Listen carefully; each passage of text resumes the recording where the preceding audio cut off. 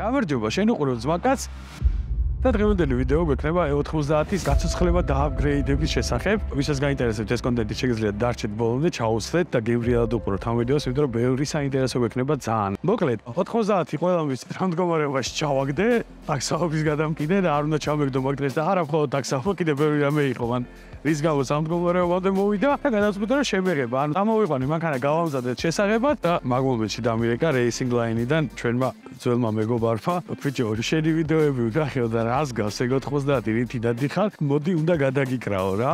და თან ანუ რეისინგ ლაინის მოდი უნდა გადაგიკრაი, როგორი რაღაც იცი, ანუ ძალიან მაღალი ხარისხის პროდუქტი აქვს და ძალიან მაგრად აკეთებენ და მეთქი შეღების დედაცოტია წავედით გადავაკრათ ეგრევე. მოკლედ, ეხლა ავტომობილი ვიყავს რეისინგ ლაინში, ოღონდ მე არ ვიცი რა ფერი იქნება, იმიტომ რომ სიურპრიზია, თენგო იქ მივადა. გადაუღებს ხოლმე გადაკვრის პროცესში რაღაცეებს და იმედი მაქვს ნამიოკით მაინც მეტყვის რა ფერი იქნება, მაგრამ თუ არ მეტყვის, ყველა ერთად გავიგებთ რა. მოკლედ, ავტომობილი გადაიკრება, გადაკვრის მერე გადაწყვეტილია რომ მივდივარ და ავაწყობ სავალ ნაწილს, ვაწყობ სამოხრუჭე სისტემას ახლიდან. მოკლედ, ეს ყველაფერი თუ გაინტერესებთ და ეხლა გინდათ რომ სასიურულოდ გაატაროთ მომავალი რამდენიმე წუთი და თან ბევრი წუთი იქნება გული მიგძრავს, იმიტომ რომ დიდი ვიდეო უნდა გამოვიდეს. გამოიწერეთ ეხლა ეს არხი, ჩაუჯექით და ჩვენ გავაგზავნეთ ეხლა წავედით რეისინგ ლაინში.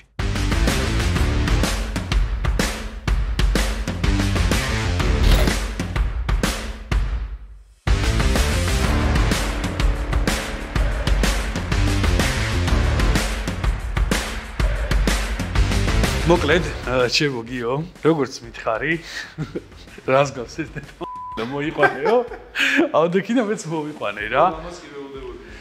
ბიჭო, ცოტა წებოები დაგვჭა ბიჭოს, მე ცოტა რაღაცები შკურკეთ და ამისგან თუ მანქანა დადგება, ანუ შეღებას ვაპირებდი მთლიანად რა, უნდა შემეღება ყველა ვარიანტში, იმიტომ რომ აი შეხედავ რა რაც შეიძლება ეხა აღარც პალიროკა უშველი და არაფერი ამას აღარ უშველი და რა. პალიროკაში ამოვა ძმა მდგომარეობაში ეს აღარ არის. მოკლედ, ფერზე როგორც მითხარი. სურპრიზად ავტომობილს თუ პარემბილს გადასწავლე. არა, სიურპრიზი მირჩევნია, იმიტომ რომ ეს არის, რა შენ გემოვნებას ვენდობი ამ შემთხვევაში.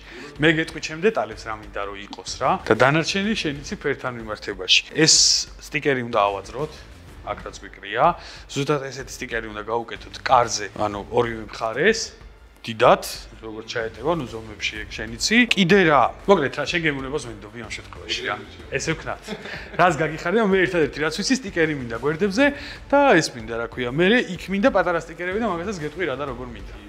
დანარჩენი თქვენ იცით. ეს თეთრი სტიკერი? ეგ არ რჩება. არა, მაგას უნდა გავაიყენოთ ყველა ვარიანტში თავის წებოებიანად. მან მართლა რო გითხრათ, ცოტა დიზელი, ცოტა საჟა და ცოტა წებუა ერთად არეული უკან. მოკლედ, ბევრი წვალება მოგიწევთ რა და თქვენ თუ ამისგან მანქანას დავაყენეთ, ხო? დაუცლება არა ეს დაგვიყენებია და მithumetes ასეც იქნება გამონაკლისი. ნახოთ, ფირი რო ხარისხიანი გაქვთ ეგ ვიცი. ანუ რაღაც სასწაული როა და ბევრი მაქვს რა ნანახი გადაკრული მანქანა და ახლოს რომ მიხვალ და ზე 18 ტალღა რო აქვს და რო ეტყობა რომ ფირია, ეგრე რო არ იქნება ეგ უეჭველი ვიცი და დანარჩენი ნახოთ. რაღაც კაიფს მოკლედ ეხა მე გიტოვეთ მანქანას თენგო მოვახოლმე შიგადაშიგ რაღაცებს გადაიღებს კადრებს მე კი მტრის მოფერი მანახოს რაღაცები მაგრამ ალბათ არ მანახეს იმიტომ რომ წინასწარვი არ მონებდება და ნახოთ რა გამო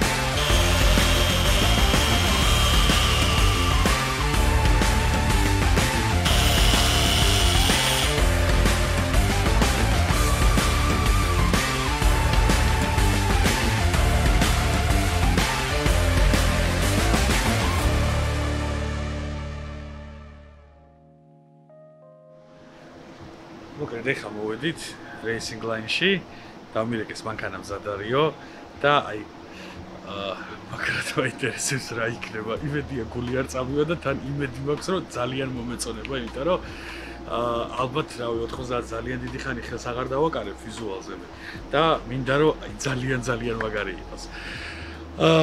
ეხლა მე გადმოიფარე რომ კაპიშონს ჩემოთენგის, შეშებოდიალდი და ბარბაცით შემოვალ რაღაცნაირად რომ აქ არ დავინახო, იმიტომ რომ პირველი ეფექტი ყოველთვის მინდა რომ კადრი დამრჩეს რა იყო და როგორი იყო პირველი ეფექტი. წადი და მოდი. დიდხას ვიდგე? ერთი წამი. საით უნდა წავიდე. თუ შემიძლია გავაკეთო.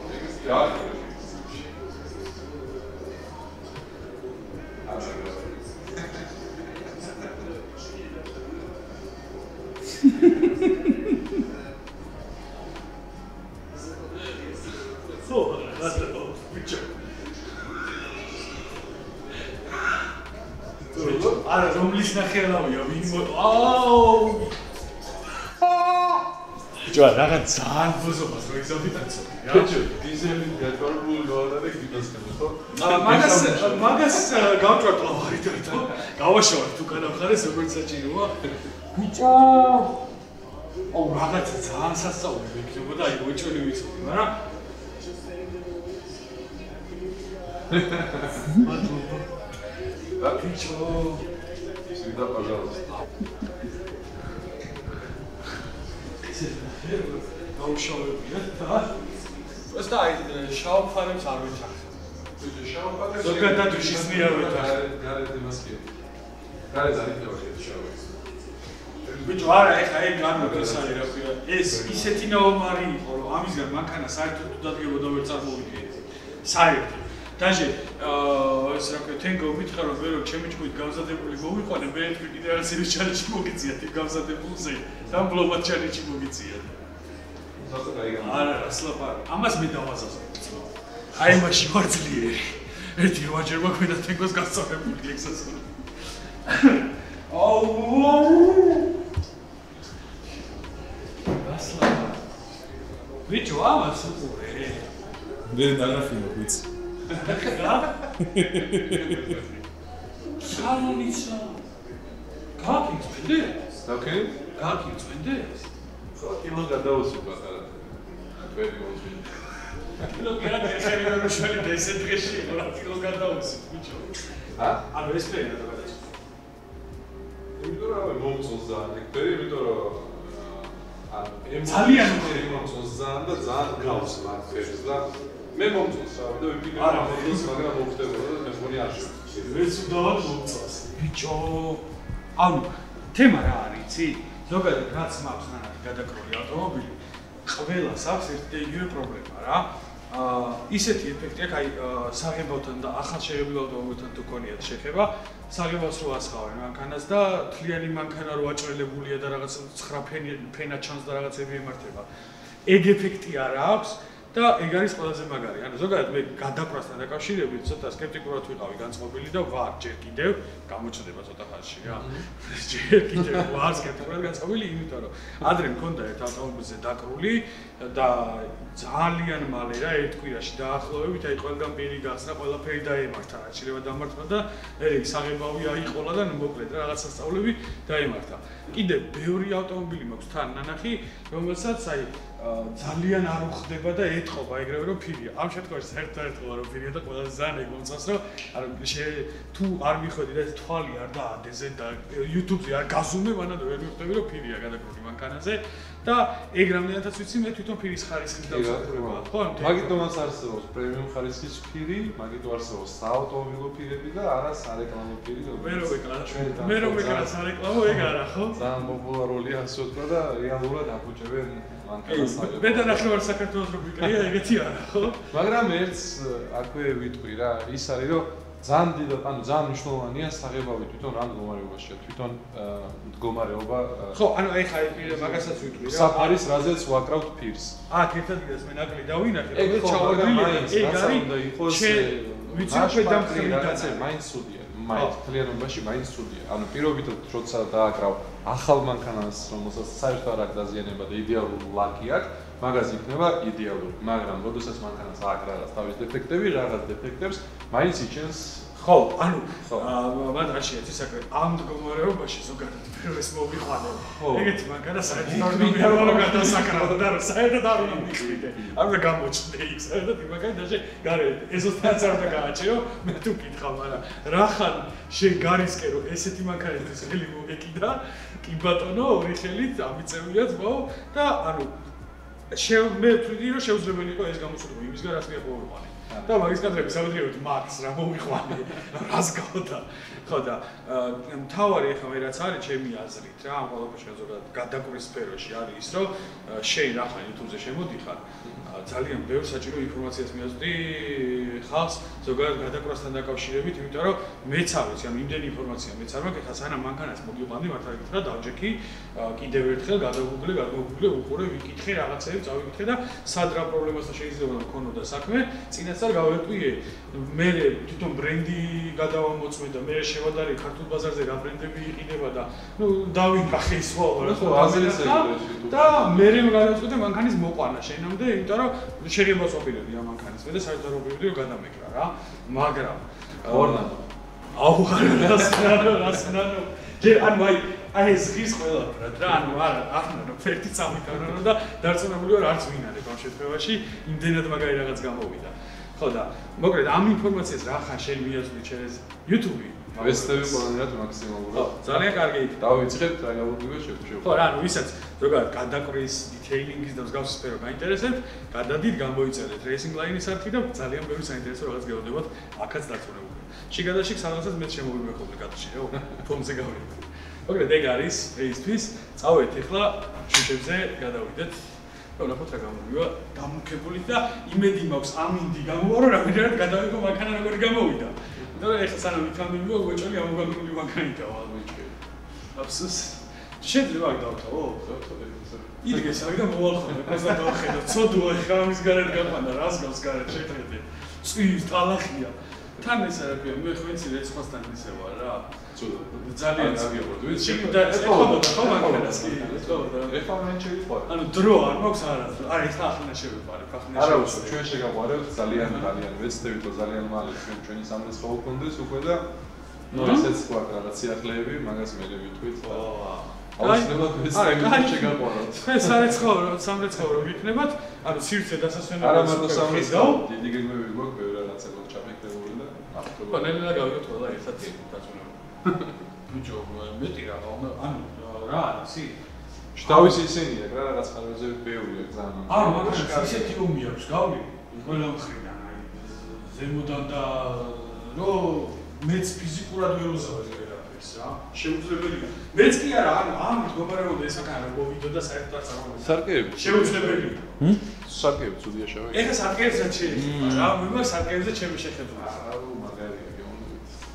აი რა მოხდა მაგრამ უხდება ძალიან очень классно რა აი მე გეტყვი ახლა ჩემ გემოვნებას მანქანიდან არის ზედმეტად გასული ტიპი რა ცალკეა და ეგ შავი ეფექტი ჩემი აზრით მაქსარკის კარგავს მაქსარკის ვიზუალს კარგავს არა და მაქსარკის თავი ჩანაფიქრი არის ისო ძალიან მაგარი ვიზუალი აქვს ამ ხუბს რომელიც ორი წლის წინ ჩამოვიდა და დავაკეთე ზე ერთადერთი ანუ რასაც მე სხვანაირად გავაკეთებდი ამ მანქანაზე არის წინაფარები იმიტომ რომ ფარებს ზოგადად ანუ შინაგანად მაგას მომენტ არაფერს ეკეთება ხო ადრომდე მაქსიმუმ გაფორმებული და ძლიერებული просто მოძრაობა მაქსიმუმ ავაცი და იმას უნდა დაკვრა მე მაინც მგონია რომ შენ ადრეულად ჩქარო ბიოშვილი ჩქარო ამასთან დაკავშირებით ნახოთ ერთი რამეა რომ მე ვიცი რომ ამას რომ იმას ვიზარო რა ქვია რამდენიც თავიდან მითხარი შე ზოგადად რო გადაეკრება მანქანას რაღაც პერიოდის მერე უნდა მოვიყვანო გადაამოწმო ხო ჩეკი გავაკეთო სადღაც 10 დღეში საკმარისი ხო თან ეხა ისეთი ამინდები რომ თუ სამი რამე შესასრულია და ასაზრობია მოვდორი აზრობა და შეგვიძლია რა ხო და ერთ 10 დღეში ამას რომ მოვიყვანო ერთი 10 დღე ხა ვიკატავ თუ მირობითად ეს რა ქვია მაინც ვერ ჩაჭდა ჩემ ხასიათში მე ვარამ ამაზე ნუ ავაძრობ და იმას დავაკრავ რა და იქნება კამფეტ კიდე ერთი საკითხი ბარემ ხა რა რაც მინდოდა მეთქვა racing line-ი ამ შემთხვევაში გიო იწევს თავის YouTube არქს იწევს რა გავხო YouTube არქი ოღონდ არა ოღონდ არა აქტივა რამოდენი ვიდეოს უბრალოდ ძალიან ისეთი ხო მაგრამ ვიდეოს აქციაში გვექნება ახლა ჩასმული racing line-ის YouTube არქის ლინკი შეგიძლიათ გადახვიდეთ გამოიწეროთ ძალიან ბევრი საინტერესო რაღაც გველოდება, რამდენადაც ვიცი იმ საქმეში, რასაც შენ აკეთებ. ხო, და ასე შემდეგ და ასე. მაგარი პროექტი გაქვს ბევრი, რომელიც არავის არ უნახავს. რატომღაც კადრს მიღმა დარჩა ამ დროს მე ვთქვი რომ საქართველოში ეგეთი პროექტები გაკეთდება, უნდა ნახოს ყველა. ზოგადად ან მაგას ვეუბხრობი რომ რაც ბევრი კარგი გაკეთდება, ყველას უნდა ვანახოთ და ყველას დავანახოთ რომ ეს მაგარი რაღაცები გავაკეთეთ. ამიტომ მივესალმები შენ YouTube წამოწყებას და შენთან დასაპორტება ყოველთვის იქნება. და კიდე ერთი მაგარი საქმე, ბარემ აქვე გავაკეთოთ. მოკლედ, racing lines ჭირდება მოსწავლეები, ახალგაზრდები, რომლებსაც შრომა უნდათ და რომლებსაც უნდათ რომ თავისი ნაშრომის შედეგი დაინახონ ციფრებშიც. ეგეთი ხალხი თუ ვინმე ხართ რომ თან შრომა გინდა, თან ხელიც გიჭრით ახლა ორივე ხელი ერთად გინდა რა უნდა იზრდებოდეს, საერთოდ საჭირო იქნება იზრდებოდეს. დანარჩენს ადგილზე გასწავლიან ყველაფერს, სწავლის პერიოდში ფულს გადაგიხდიან და სპეციალისტი რო დადგება თქვენგან თუ დადგება რა თქმა უნდა, მე ხო გადაგიხდიან და გადაგიხდიან. ამიტომ პირდაპირ racing lines მიწერეთ, ვისაც გაქვთ სურვილი რომ ამ სფეროში იმუშაოთ, იმიტომ რომ ბევრისთვის ახლა შეიძლება ეს სფერო რთული იყოს, მაგალითად ჩემთვის ვერასდროს ან მანქანას წესივრად ვერ გადავაკრავ, ან გარედან ნათქვამი გვაქვს, მაგას არ ვეკარები, რაც არ უნდა ხდებოდეს, არ ვარ მისაშვები და ვინც თვლით რომ ხართ მისაშვები გარედან ავტომობილთან და მაგრად შეგიძლიათ რაღაცებს გაკეთება და ცოტა ჩემი აზრით პედანტიკი მიჭირდება ამ ბოლოს რა, ანუ დეტალებზე დევნა, ყურადღება, აი ჩაკირკიტებას რასაც ეძახიან, ეგეთი ტიპი უნდა რა, თუ თვით რომ ეგეთი ტიპი ხართ, პირდაპირ racing lines მიწერეთ, დანარჩენს თვითონ დაგაკვალიანებენ რა და როგორ. მოკლედ, უღრმესი მადლობა, კიდევ ერთხელ ეგეთი მაგარი გამოძახილისთვის, რომ ამაკანისგან მაკარა დადგა ვიზუალურადაც და ბევრ საინტერესო ვიდეოში შევხვდებით ამ მანქანას, მაგას წინაც აკვირდებით, იმიტომ რომ ძალიან ბევრი მაგარი რაღაც ველოდება წელს.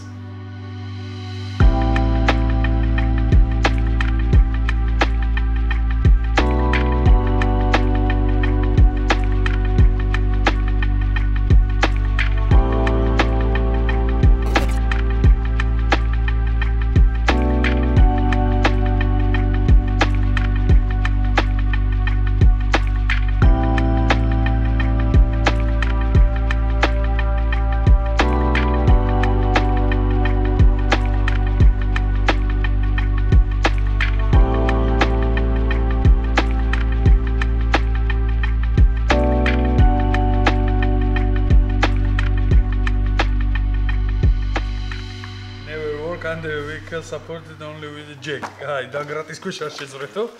ანუ კაი აცივი კი წერია ეს ხათაში. როგორ ვიცხოვრობ დიდხანს აწერია ის. და ესე ეს ჩვენი უკანა სრულხოი. ამას რო მოვსვით, მე შევადაროთ როგორი იყო თავისი. ბოჩის იმას აკეთებ. ესე იგი ეს ყუთი ეს ერთი ბოჩა. ესე ორჯერ აქვე რაც გვაჯერით. ისე რომ იცოდეთ BMW-ს ორიგინალ ნაწილებს BMW გრუპები და რაღაცები ზედა არ წერია მაინც. ინფორმაციისთვის. და მაქსიმუმ ესეთი სტიკერი ყავს. так, ეს ერთი შაშკა. ორჯერ აქვე რაც გვაჯერით. ესე იგი მაკულატურა აქ ცოტა მოყვა. აქ ბარემ ამის დეტალი, რომელიც ზედაში რა. ასევე ეს ამ შემთხვევაში ორიგინალი. იმიტომ რომ სხვა ნებისმიერ შემთხვევაში შეიძლება ჩაშკა გავაფუჭოთ, რომელიც ძალიან ძვირების. აი, მოვიდა გიტარების დრო. ესე იგი, M3-ის გიტარა. ამ შემთხვევაში გვაქვს წესით სერჟინები. volumes, ესეც ასევე M3-ის. ზომა ხო ეთქვა. კი ბატონო. რა, ამ სუპორტს მეწავლები. აჰა. ესე იგი, გავყოთ შემდეგი ნაწილი. ამ შემთხვევაში მარჯვენა სარტყელი. შემდეგი ნაწილები. წეროს ტულკა უკანა. ეს ორიგინალი მორგვის საკისარი. და სავალი ნაწილიდან გვაქვს კიდე წეროები. ციკ. განვარკოთ ეს წეროები. ეს წეროებია. M4 F90. 1-2 მოუწიათ გამოგდებისას. ქართველები იყვნენ იქაც უეჭველი მიაჩახუჩეს. ეს არის წინა. უკან. ეს არის წინები. ესე იგი, რაც შეეხება ზამბარას. ზედა ქვედა მხარე როგორც მოსულს წარწერით არის, მაგრამ ეს არის უკვე უკანა ზამბარები, ბიჭო. და ეს უკანა ამორტიზატორები. ო, საწყარო ამბობენ, რომ სავარაუდოდ ამებს ვერ დავაყენებ ამ ეტაპზე, მაგრამ მომავალში დავაყენებ. ამ ეტაპზე ვერ დავაყენებ, იმიტომ რომ უკანა გიტარებს არ ვცვლივე, უკანა გიტარებს სტოპ-სტოპებ და უკანა გიტარები M3-სა და ჩვეულებრივ 90 შორის განსხვავდება და 3 წერტილი სხვანაირია. ეხლა გადავიდეთ სამხურჭე სისტემაზე, დავიწყოთ მაგიდიდან. ხო, აქედაც არის. აი, დავიწყოთ მაგიდიდან. ეს არის სამხურჭე სისტემის რემკომპლექტები, თავის ბენზინის ზუზუკით და ყველაფრით. უბრალოდ სამხურჭე სისტემის კი არა, სუპორტის რემკომპლექტებია. ეს არის უხურჭის მთავარი ცილინდრი 92 M3-ის, იმიტომ რომ 92 M3-ს და 90 ჩვეულებრივს და 92-საც ჩვეულებრივს უკანია ცოტა ნაკლები ლიტრაჟობის და იმისთვის რომ ეხლა რა მოხურჭებსაც ამოვალაგებ და აქ დავყრი, მაგას რო იყოს, მაგისთვის საჭიროა რომ შესაბამისი მთავარი ცილინდრი გქონდეს, იმიტომ რომ ფიზიკურად ვერ ეყოფა სხვა ვერაფერი. ანუ ყოფნით იმუშავებს, გააჩერებს, უბრალოდ პედალში შეგრძნება ცოტა სხვანაირი იქნება რა და როცა ეგეთ მიწებს აყენებ, გინდა რომ პედალში შეგრძნება შესაბამისი გქონდეს. აი, რამდენი რაღაცა მანქანაზე მაგ დასაყენებელი დღეს? კაი, ესე იგი, ეს უკანა სუპორტი. 1 ესენიც არის M4-ის სუპორტები, F92-ის. ამისთვის ესე იგი, ამასაც ამოვიდებ რა. ხოჭაკაცო რა ნაი? ეს წინა. ეს წინა ბუში. ხო და ეს არის, ანუ ესენის განსხვავდება ერთმანეთისგან. ეს ამ შემთხვევაში არის 40 მმ-იანი გუშებით და ასევე არსებობს 44 მმ-იანი გუშებით, ზუსტად ერთი იგივე მიდის 380-იან და 370-იან სამუხრუჭე დისკზე, გებოდა M3-ზეც, M4-ზეც და ასევე performance package-ზე. ესე იგი, დღეს რა ხდება და რატომ მოუბზენით ეს ყველაფერი აქ? ჩვენ 90-ზე ამჟამად მიყენია წინ M3-ის სავალი ნაწილი საჭის მექანიზმიანად, მაგრამ აი სხვებს რა უცნე ხოლმე რა ფული რო არ უნდა ზოგონ და წესიერი ნაწილი რო უნდა დააყენონ, მე ვქენი პირიქით. ფული დავზოგე, დაახლოებით $100 და ვიყიდე რაღაც თურქული გიტარები, ანუ სტრელი კომპლექტი, დავაყენე და დაახლოებით 6 თვეში მოკვდა. იმის გარდა რომ ეს ყველაფერი მოკვდა, რატომაც მინდოდა რომ წესიერი მოხუჭი ვქონოდა მანქანაზე, იმიტომ რომ დიდ სიჩქარეზე უკვე ფიზიკურად აღარ ყოფნის ამ ეტაპზე. ასევე ჩემი ჩამოტანილი ბრემბოები მიყენია, სამოხუჭე დისკები თავის ხუნდებიანად, მაგრამ ნუ ის შედეგი ვერ მომცა, რაც მინდოდა რომ მოეცა. ისინიც უახლები დავაყენე, მაგრამ აზრი არ ქონდა და მოკლედ ეხლა გადავწყვიტე გადავეწყო მთლიანად M3 M4-ზე. ამ შემთხვევაში გამოგვივა ესეთი რაღაცა. წინ სავალი ნაწილი გვექნება M3-ის 90-92-ის, სამოხურჭე სისტემა გვექნება თავის მოხვევის, ანუ წეროიანად, ასე ვთქვათ, F92 M4-ის. პლუს მაგ ყველაფერთან ერთად გვეყენა ამ მანქანაზე ტეინის დაკიდების სისტემა, წინას და ამ შემთხვევაში ჯერჯერობით უკანაც აყენია, წინ ვერ მოხსენი კონკრეტულად შაისებში ხმაურის გამო, მაგრამ არ იყო ის, რაც მე მინდოდა, ანუ მე რეალურად არ მჭირდება მანქანა, რომლითაც აი ტრეკზე სასწაულად ვივლი, რომ ანუ დაკიდების სისტემა მაქსიმალურად მოვარგო ტრეკს, არა.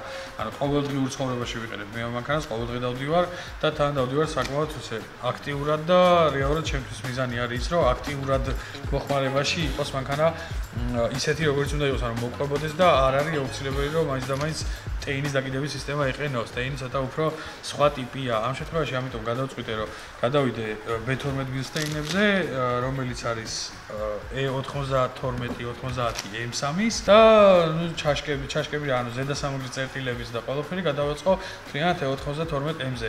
მოკლედ გამოგვივა რომ წინ ავტომობილი არის E92 და F92 შერწყმული ერთმანეთში, უკან ჩვეულებრივი 90 და 90 M და F82-ის M-ი შერწყმული ერთმანეთში, მაგრამ ამ ყველაფერთან ერთად ყველაზე მთავარი რაც არის მშრალი ამორტიზატორები, რომელსაც არავინ არ ცulis, რატომღაც ჩვენთან მშრალი ამორტიზატორის upgrade-ი ძალიან იშვიათად რომ ინვესტან წააწყდეთ და ამ დროს ძალიან მნიშვნელოვანია და რეალურად როგორი დაკიდების სისტემაც არ უნდა დააყენოთ, თუ მშრალი ამორტიზატორი არ ვარგა, ანუ სუხოი, რასაც ვეძახით, აზრი არა აქვს რა, ანუ დაკიდების სისტემა მარტო ვერაფერს ვერ იზავს, თუ ერთმანეთთან მიმართებაში არ იმუშავა ამ ყველაფერმა, ანუ მარჯვენა და მარცხენა დამოუკიდებელ დაკიდებამ ერთმანეთთან მიმართებაში თუ სწორად არ იმუშავა.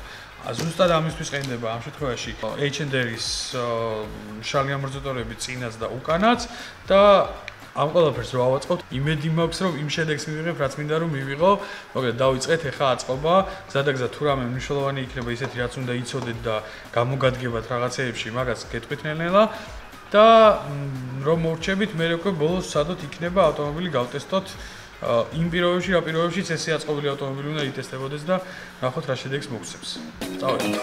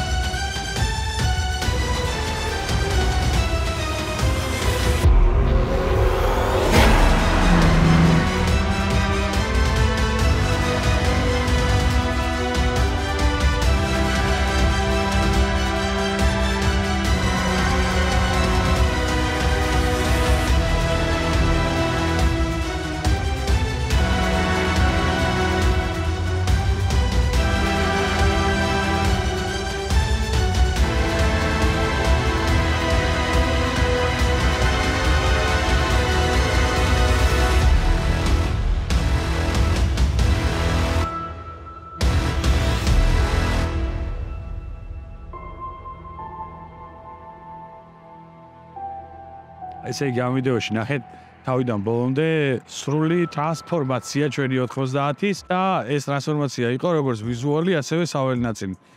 მინდა თქვა რომ არ ვიცი ხა ემოციებს ალბათ ნახავდით ვიდეოში, მას მერე რაც ეს ავტომობილი გამოვიყვანე, რამდენიმე დღეა გასული და ის ეფექტი ყოველთვის მაქვს, რომ რაღაცა რომელიმე ავტომობილი რომელიც ყავს თუ მომწონს, სადაც გავაჩერებ ხოლმე და მივდივარ, უკან გახედვა, ჩვეულებრივი სიმპტომია ყველა ავტომობილის, მაგრამ ამ შემთხვევაში ამ მანქანაზე რაც გადაეკრა, მას მერე დგავარ და ესე ხო წავალ ხოლმე რა, მანქანას დავაყენე, წავალ ხოლმე მოტრიალდები და 1.5 საათი უყურებ დებილივით, მე მაგვიანდება სადღაცა და გვიავხვდები რომ წავსულიყო. მოკლედ ძალიან მომწონს, ან როგორც გამოიყურება, როგორც გამოვიდა, ვთვლი რომ აი ის დეტალები როგორც არის შესრულებული თავიდან ბოლომდე ერთ-ერთი ფარებზე ნახავდით რომ ეგრევე შავი პირი ავაძრე, დანარჩენი არის სრულად ჯდება ჩემ გემოვნებაში, აი სარკეებზე დავრჩა მარტო კითხვის ნიშანი, მაგრამ ეგეც ჯერჯერობით ყოველ შემთხვევაში არ მაწუხებს, ძალიან მომწონს ესეც როგორც არის და თუ ოდესმე M3-ის სარკეებით შევცვალე ეს სარკეები, მე მოვიფიქრებ მანქანის სფეროში უნდა იყოს თუ არ უნდა იყოს. ამ ეტაპზე იყოს ესე როგორც არის, იმიტომ რომ ძალიან უხდება. და ამოვარდნილი არ არის საერთო დიზაინიდან, თან ახლა ვინც ასე თუ ისე გვიყურებთ, იცით რომ ძალიან მიყვარს სადა და ესეთი სადას ვერ ვიტყვი. უფრო ვიტყოდი აი დახვეწილი დიზაინის მქონე ავტომობილები, ზედმეტი რო არაფერი არ აქვს და არც არაფერი არ აკლია რა. ამ შემთხვევაში ვთვლი რომ ეგეთი გამოგვივიდა, მარილიც საკმარისად აქვს, არაფერი არ აკლია და ვიზუალი აი ისეთია რომ მართლა ნახევარსად გავარხმობ და ეს მიშტერებული უყურებ. მოკლედ ძალიან მომწონს. Racing Line-მა საოცრება შეძლო ამ მანქანაზე, რა მივუყარეთ ყველა ვნახეთ და რა დამხვდა, არ ვიცი რა, ეგ ემოცია ჩემთვის იყო, აი განუმეორებელი, უღრმესი მადლობა მთლიან Racing Line-ის გუნდს ესეთი მაგარი შედეგისთვის, ესეთი შრომისთვის და დარწმუნებული ვარ რომ მომავალშიც კიდევ ბევრი საინტერესო პროექტი გვექნება. Racing Line-ის არხიც აუცილებლად გამოიწერეთ, იმიტომ რომ საკმაოდ კაი რაღაცებს აპირებენ და მე ზოგადად ვთვლი რომ ქართული YouTube ბევრ რაღაცაში უნდა მოიხოდოს, ბევრი ინფორმაციაც გვაკლია და ბევრი გასართობიც გვაკლია ქართველებს და რატო უყუროთ უცხოურს, როცა შეგვიძლია ქართული ვაკეთოთ ძალიან მაგარი რაღაცები. შესაბამისად გადავდივართ Racing Line-ის არხზე, ვისაც გესიაუნება და მსგავსი კონტენტი გაინტერესებთ, შეგიძლიათ მათი არხის გამოიწეროთ. რაც შეეხება სავალ ნაწილს, სავალი ნაწილიც როგორც იქნა ეღირს ამ ავტომობილს ისეთი როგორც უნდა კონდეს. არ ვიცი ხა ჩვენი სხვა ვიდეოებში რამდენად გაქვთ ნახი, მაგრამ რეალურად საერთო ჯამში 4 სხვადასხვა დაკიდების სისტემა იდგა ამ ავტომობილზე. ხანა გადავაწყე, ხანა გადმოვაწყე, რევი აღარ ვქენი, მაგრამ როგორც იქნა მივედი იქ სადაც მინდოდა რომ მივსულიყავი, ამ ეტაპზე არის ძალიან კომფორტული, ძალიან კომფორტული ახლა შეიძლება მე-7 სერიასავი და ეს კლასივით არ არის, მაგრამ ყოველ შემთხვევაში საკმაოდ ყუდროა, ზედმეტი ხმები არ ისმის, არ ბრაგუნობს და მაგ ყველაფერთან ერთად არის ძალიან მართვადი. მოკლედ იდეალური გამოვიდა როგორც მინდოდა რომ ყოფილიყო. როგორც იქნა, ჩემი უამრავი ავტომობილის მერე, უამრავი რაღაცის ცვლის და ექსპერიმენტების და აი მილიონი ტანჯვის მერე ვივიღე ის ავტომობილი როგორც მინდოდა რომ ყოლოდა. ეს არის ის უკვე რაც ავაწყე ჩემთვის და ყოველთვის ვიმხრობი ხოლმე იმას, რომ თუ რამე გინდა რომ იყოს ისეთი როგორც გინდა რომ იყოს, უნდა გააკეთო შენთვის შენით. ქარხნული ავტომობილი მართლა ვიტყვით ეხლაც რომ გითხოთ რომელი იქნება ამის შემცვლელი ჩემთვის ვერ მოვიფიქრებ, იმიტომ რომ იდეალურად ჯდება ჩემს გემოვნებაში, არის ძლავრი, არის სწრაფი, არის ეკონომიური ამ ყველაფერთან ერთად, არის გამძლე, არის კომფორტული, არის ლამაზი, არის მართვადი. არ ვიცი ამ ყველა კრიტერიუმს რომელი ავტომობილი აქ მოყოფილებს, ამიტომ როგორც იქნა ჩემს იდეალამდე მივედი. ჯერჯერობით ყოველ შემთხვევაში ამ ავტომობილი ძალიან სიამოვნებს მოძრაობა და ალბათ კიდე დიდხანს მესიამოვნება. ყოველ შემთხვევაში ამის გაყიდვას არასდროს არ ვაპირებ, ამიტომ გვეყოლება. კიდე ერთი ძალიან მაგარი ამბავი რომ 500 ლიტრი საწვავი თამაშდება გალფისგან, ანუ 5 ადამიანზე ისევ 100 ლიტრი. შეგიძლიათ ეს ვიდეო მოიწონოთ, დაწეროთ კომენტარი, გამოიწეროთ არხი და დაელოდოთ დაახლოებით ერთ კვირაში გავათამაშებთ ამ ვიდეოს კომენტარებიდან უკვე მაგ 500 litrს, წინა ვიდეოში ვინც გამოტოვეთ და ვერ მოიგეთ, შეგიძლიათ ამ ვიდეოზე დააკომენტაროთ. ეხლა მკვდარსულებს და რაღაც კარუსელებს ამოვიღებთ, ასე რომ გადაზიარება, გადმოზიარებები არ არის საჭირო, იმიტომ რომ წინა ცდელობაზე აშკარად არ გაამართლა მაგ ყველაფერმა და ზოგს Instagram-ი არ აქვს, ზოგს Facebook-ი არ აქვს და მოკლედ რა ეს აი 90-ის ბავშვები ვარ და ეს დაფარული ტიპები ცხოვრობთ ამ ქვეყანაში შესაბამისად. საკმარისია მხოლოდ YouTube-ზე დაგვიკომენტაროთ. ვიდეოს მოწონებაც საჭირო იყოს, მოდი რა. ვიდეოს მოწონება და subscribe-ი უნდა გქონდეთ რა. და 5 ადამიანი კიდე მოიგებს 100 ლიტრ ძალიან მაგარ საწვავს, რომელსაც თავად არჩევს, რა თქმა უნდა. წესით ამ ვიდეოზადებიდან ერთ კვირაში საკმაოდ საინტერესო ვიდეო გელოდებათ ამ ავტომობილის მონაწილეობით. ხეროდინაშვილის არხზე, ალექსანდრე ხეროდინაშვილი აქ ჩავსვავ, შეგიძლიათ გადახვიდეთ, დაათვალიეროთ, თუ მისი ვიდეოები მოგეწონებათ, გამოიწეროთ რა თქმა უნდა არხით და ერთ კვირაში ძალიან მაგარი ვიდეო დაგხვდებათ მის არხზე ამ ავტომობილის მონაწილეობით. დაგასპოილერებთ და მაგარი ამბები მოხდა. რამდენად მაგარი იყო, არ ვიცი, არა ვნახავთ. მოკლედ, დღევანდელი ვიდეო სულ ეს იყო. არ დაგავიწყდეთ კომენტარის დაწერა, იმიტომ რომ 100 ლიტრის აწვავი დარწმუნებული ვარ, ყველას გაუსწორდება და 5 კაცს გავაბედნიერებთ კიდევ ერთხელ 100 ლიტრის აწვავით. გამოიწერეთ რა თქმა უნდა ჩვენი არხი, მოიწონეთ ეს ვიდეო და დაელოდეთ ძალიან მაგარ შემდეგ ვიდეოებს.